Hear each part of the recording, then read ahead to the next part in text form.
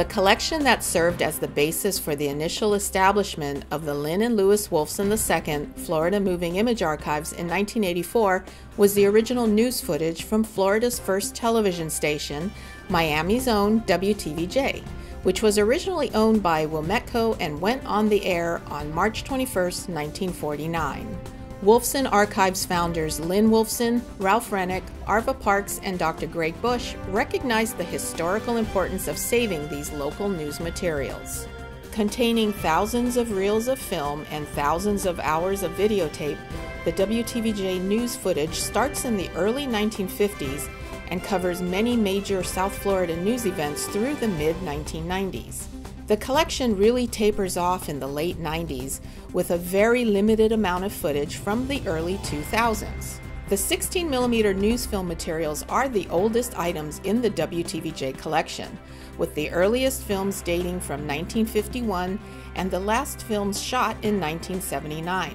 In 1975, videotape began taking over as the medium of choice for news gathering at WTVJ. Much of this news footage would have aired during the newscasts.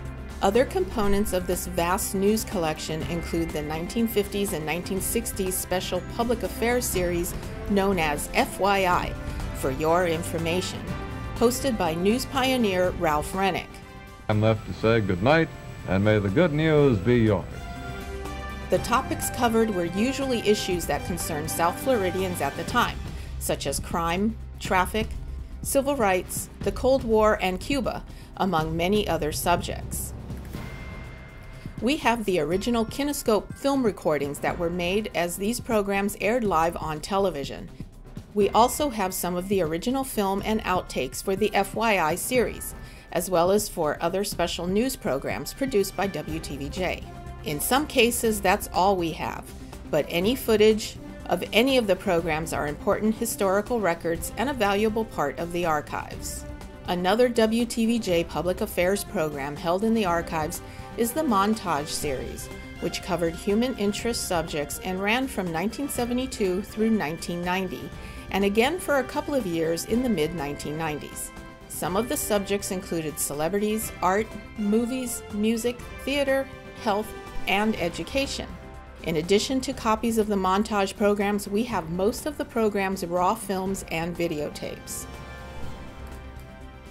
When the WTVJ collection arrived at the archives all those years ago, the film reels were in dented and rusty metal cans, not proper archival storage, by the way, and sometimes the cans contained many rollettes that needed to be unrolled and then compiled onto a larger reel before they could be viewed. Some of the films were starting to decay with a noticeable vinegar odor, requiring additional TLC. Preparing these films for access include verifying their content, repairing any tears and breaks, cleaning off dirt and tape residue, and noting any condition characteristics. Once we add new white film leader and properly label each reel, they are now ready for digitizing. The news tapes, mostly in 3/4 inch and Betacam formats, are a little easier to manage, though they also have their own set of problems relating to their physical condition. Each video is cleaned by a specialized tape cleaner before digitization. Because of the tenacious efforts of WTVJ's original film and tape librarian, Phyllis Williams, this news collection was cataloged on thousands of 3x5 index cards.